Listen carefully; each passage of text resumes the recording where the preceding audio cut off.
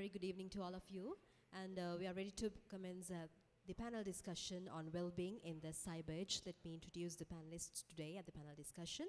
Professor Priyanjali Zoysa, Clinical Psychologist, Faculty of Medicine, University of Colombo. Mr. Jayantha Fernando, Chairman of the National Center for Cybersecurity, Director and Legal Advisor of in ICT.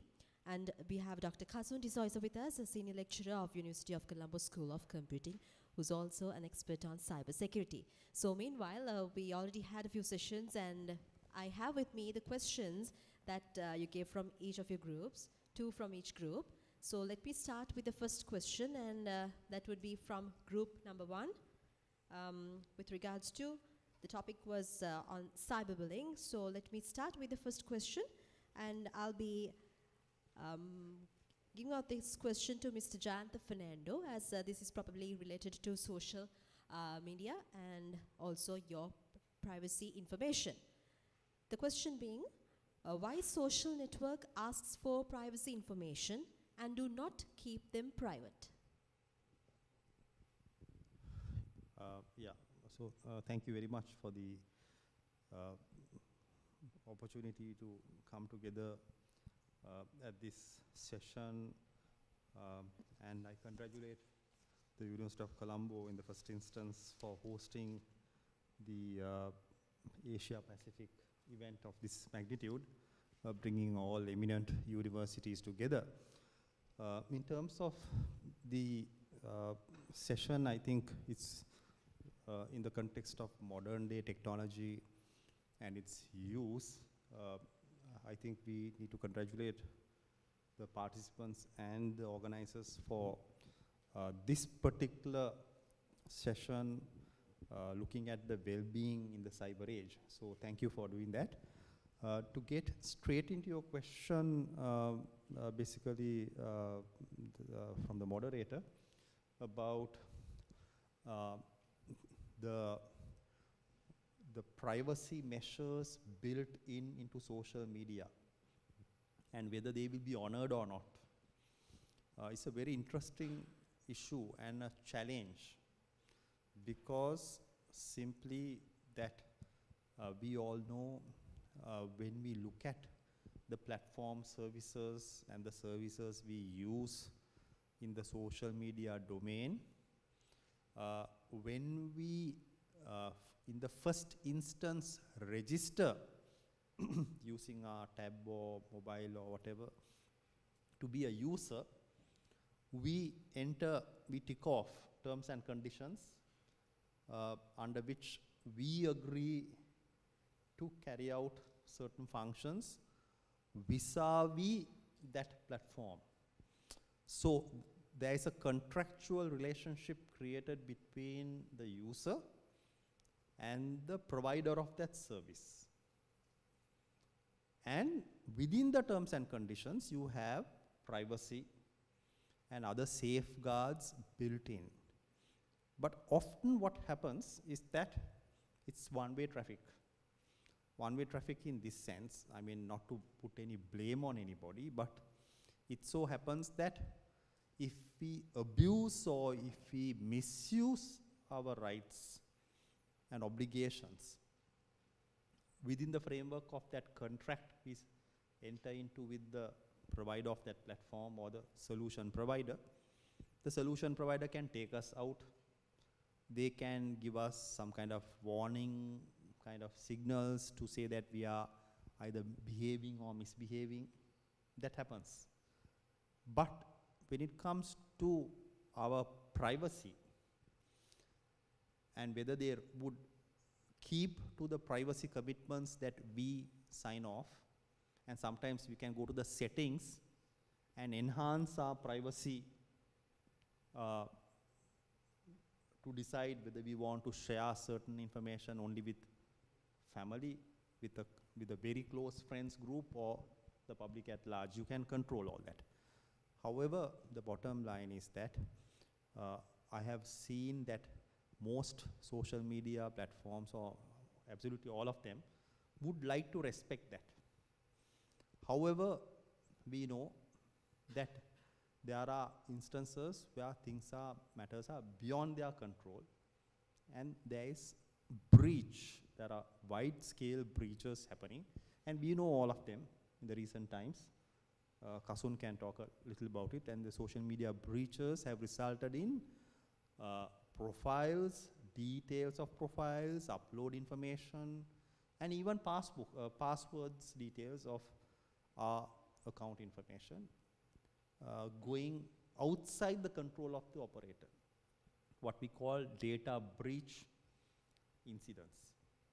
Now, because of the fact that some countries and jurisdictions where these operators basically have their main offices, either they are incorporated in the state of California and they have a large office perhaps in Brussels or Ireland or some other European destination, and they are governed by rules and regulations that require disclosure, that breach is notified with a worldwide announcement, and the customer is sometimes notified. But what I have noticed, at least in cases that I have seen in South Asia, our users who have suffered a breach are not specifically notified. So the curing of the damage is done by that company, because they have a social responsibility to do it. Very often they do it in a very nice way so that we don't get scared about what has happened. But in terms of whether they will keep to the commitments is not just a contract issue, it's a technology issue. And I think perhaps Kasun can take over from there and explain the technology challenges in running those platforms, which makes it impossible sometimes for them to keep to the contractual obligations the platform provider enters into with us to keep to the privacy obligations that we have signed up.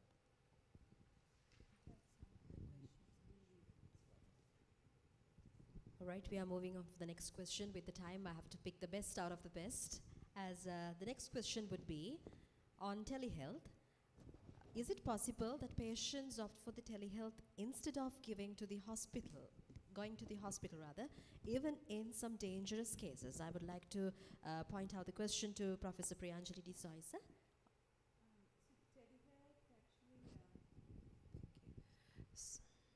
So telehealth services were actually started for rural communities initially. So for example, if say in countries where there's a wide geographical area and people can't access health services, you could provide health services from the central hospital through the internet. So for example, if there are no hospitals outside of Colombo, from the national hospital, we might be able to provide some kinds of consultations to people living in rural villages, provided that they also have a computer or a smartphone or a Wi-Fi connection. However, if the patient needs surgical operations, clearly you can't do it through telehealth services. It's just a consultation. Now, the dangerous cases come if somebody is, for example, suicidal or homicidal. So would they then not go for a face-to-face consultation and instead want to connect with somebody through the telehealth portal? It can happen. It can happen due to many reasons, but the positive is at least they're connected. Through even a dangerous case, they're connected through some portal. And if the person is suicidal or homicidal, once a connection is made with the central hospital or a health consultant, they can then decide what to do with that person. So it doesn't mean that just because somebody is dangerous, they will opt only to go for telehealth. Mostly people do want to get into a face-to-face consultation. So this kind of situation is very rare. Yes, hope you received the answer for the question. Group number 3? Yes. And then I'm going for the question by group number 4. This is to Dr. Kasun Zoysa. Can AI tech detect or identify depressing words or pictures like they do on hashtags or comments or posts without invading privacy? Depression and stuff like that. Okay. So first of all, I would like to thank you for inviting me to this session. So the question is, can kind of we mine the data, or kind of we could identify whatever the personal, emotional things based on their images without going for privacy breaches. That question is kind of, it's depend. Like for example, when you post the photos, so people might post those images. Maybe you post it, maybe someone else post it, but some situations perhaps yes. So these posts may violate your privacy because it shows your emotional levels in which stage and so on. But in sometimes you may post it maybe, but for the whatever the social networks, but whether it violates your privacy or not depend on how kind of you define the privacy. Because for me, I personally feel some information is private for me. Some other person might think it's a public kind of. And the main thing what I would like to highlight there is, if someone concerned on the privacy, which connect to the first question as well. So technology always there to kind of protect the cybersecurity, plus to do the data mining and things like that. So in order to use those technologies, so as you are the users, you provide the information. So when you provide those information, you need to be kind of thoughtful which information or which photos, which things you provide to them, and which is not provide to them.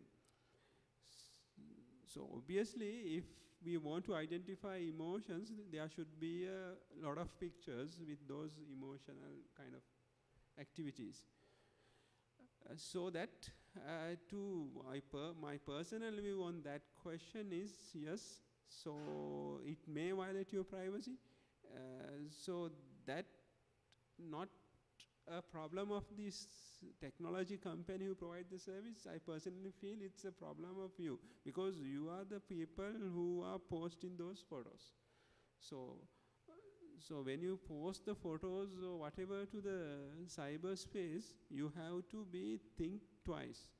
Why? Because in the cyberspace, there are no delete button. So some people think you post this, and then if you don't want, you can remove that. It's not so. So after you post it, first thing, those companies, even though you say delete, they are not deleting it. They are just not giving it to you back.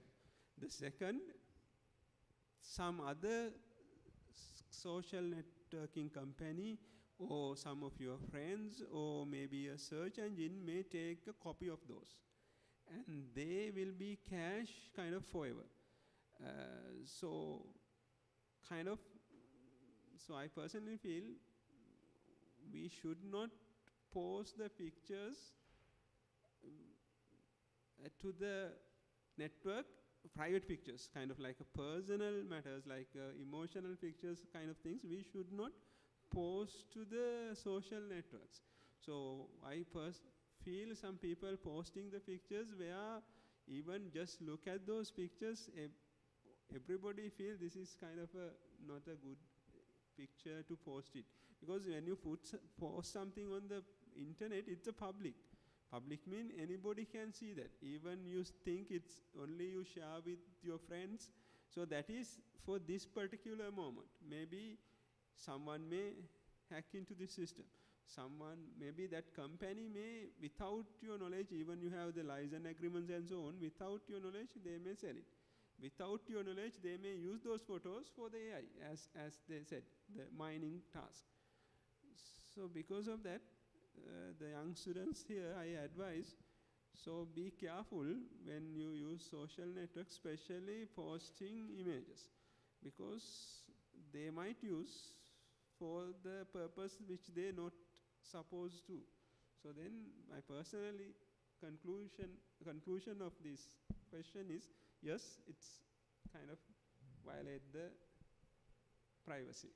Which means we cannot totally rely on artificial intelligence when it comes to these kind of issues. So the artificial intelligence will continue on the data sets. So these data sets usually provided by the end users.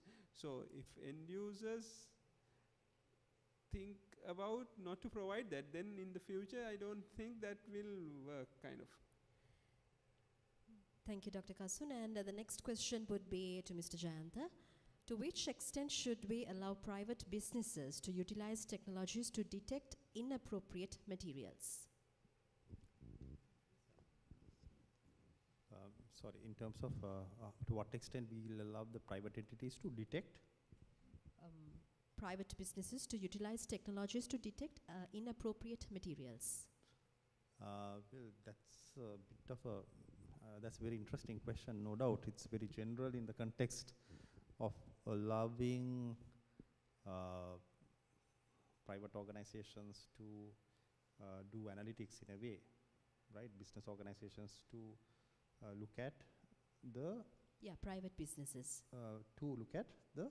to utilize technologies to detect inappropriate materials. To which extent should we allow private inappropriate behavior. Now, when you say detect inappropriate behavior, inappropriate behavior in Sri Lanka will not be inappropriate in another country. Or appropriate behavior here will be inappropriate behavior in another country.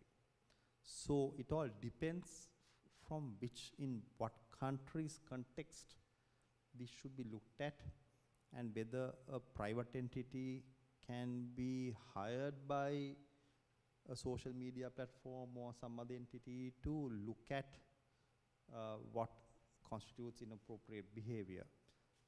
Some of the largest social media platforms, even those who are originating from Asia Pacific region, from the large countries in Asian region, are known to be hiring private entities to do systematic intelligence of behavior patterns based on a certain criteria that originates from a particular country.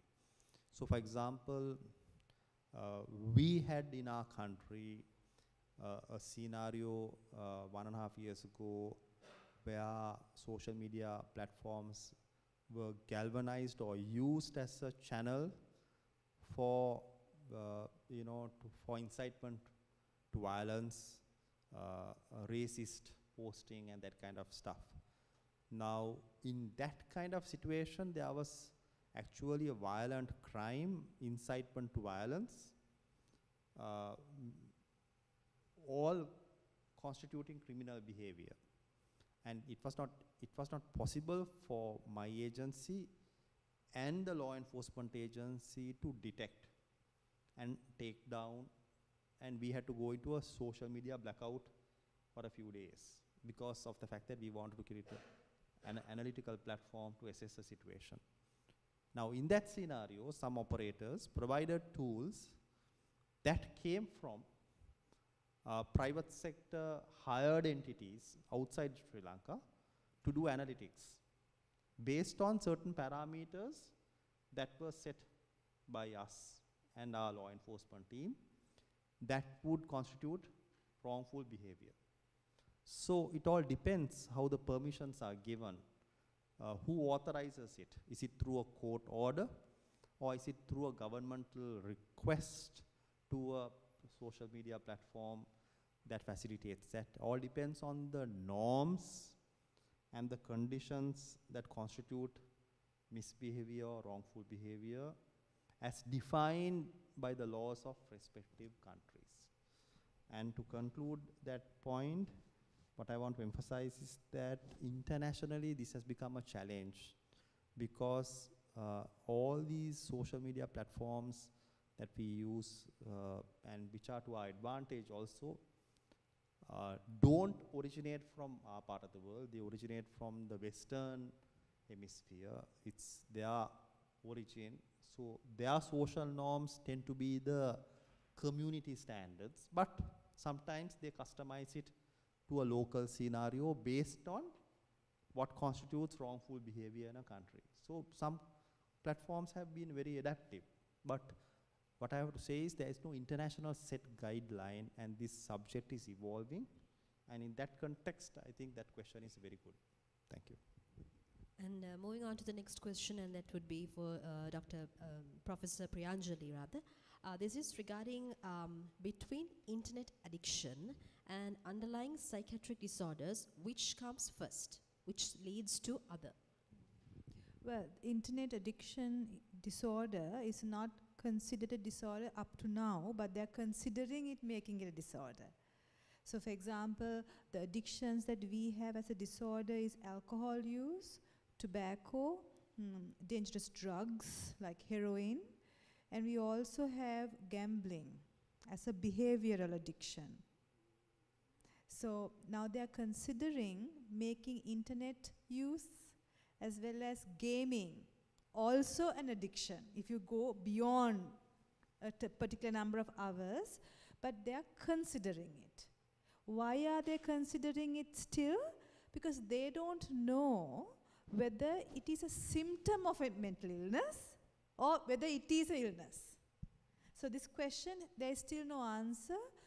Mental health professionals like psychologists, psychiatrists, sociologists, in the related professions, we are still going to do research to find out whether if your use of internet for so many hours, if you can't live without internet connection, if you're thinking and dreaming about an internet connection, and if you get kind of withdrawal symptoms when you don't have internet connection, whether you can be diagnosed as a mental illness and whether you should go in for treatment. We still don't know whether it's that or whether if you have depression or anxiety, then you go into internet, and that is a symptom of a mental illness. So there is no answer to this yet. All right, and moving on to another question by the group number 5, and this will be to Dr. Kasun Zoysa.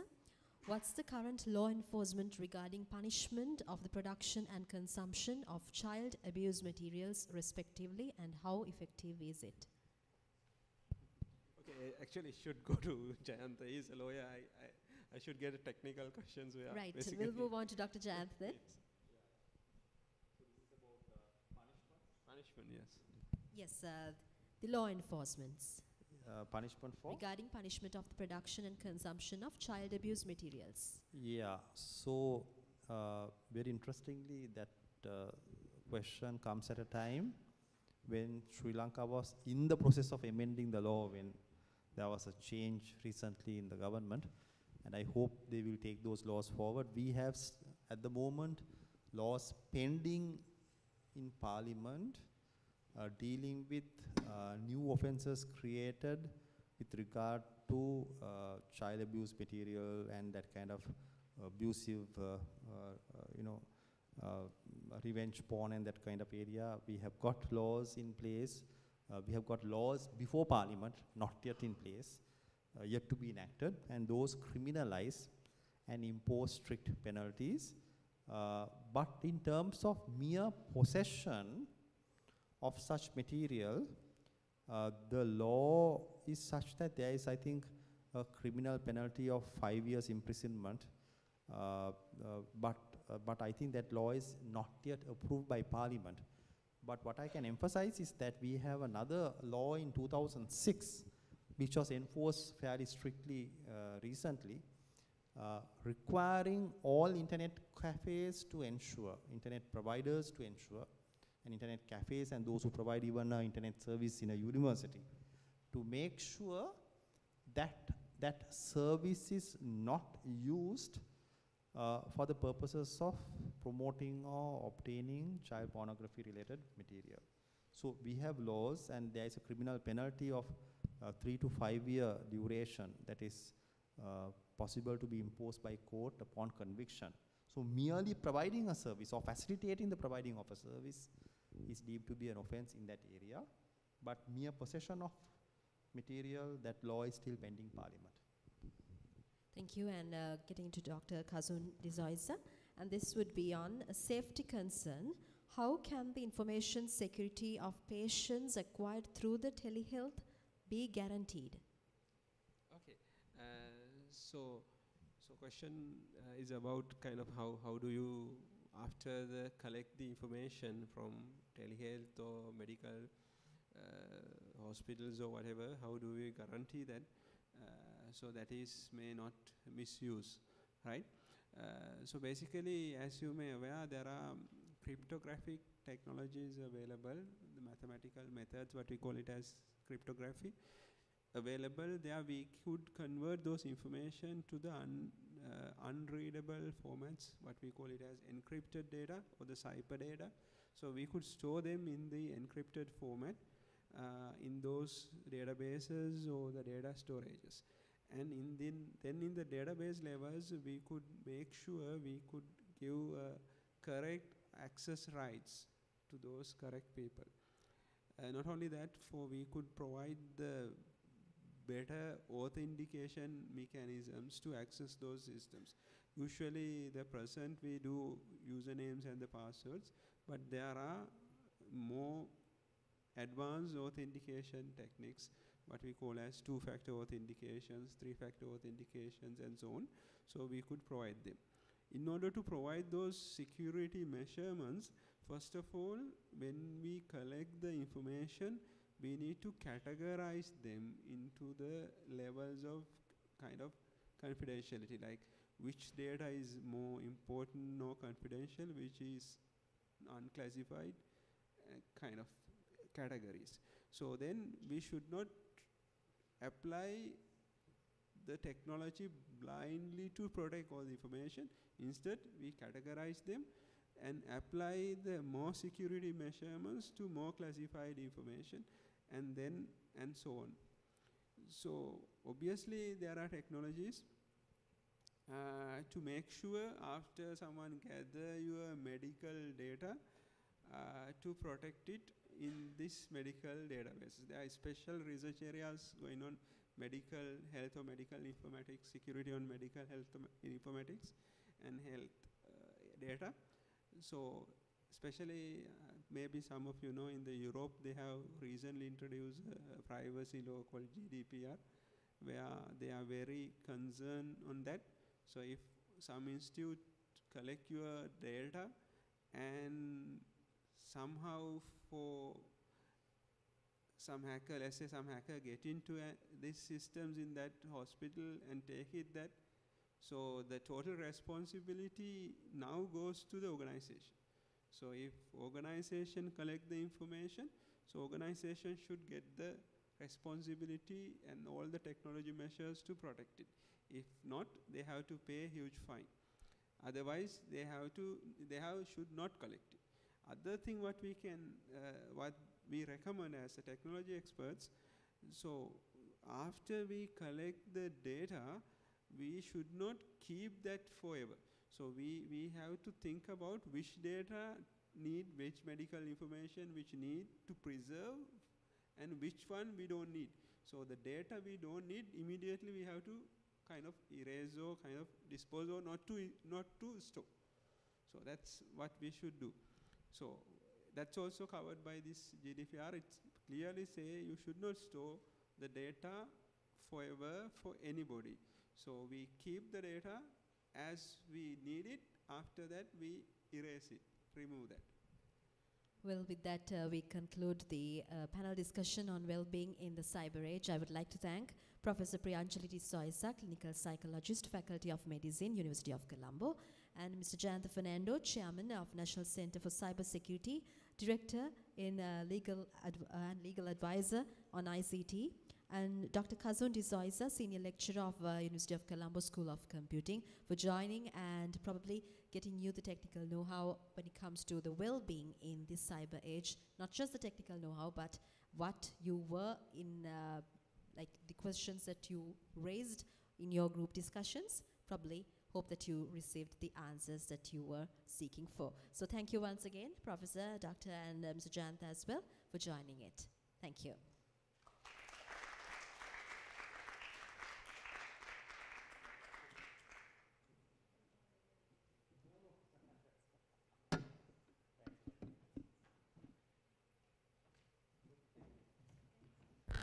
If the panelists could remain on stage for a moment to receive their tokens of appreciation.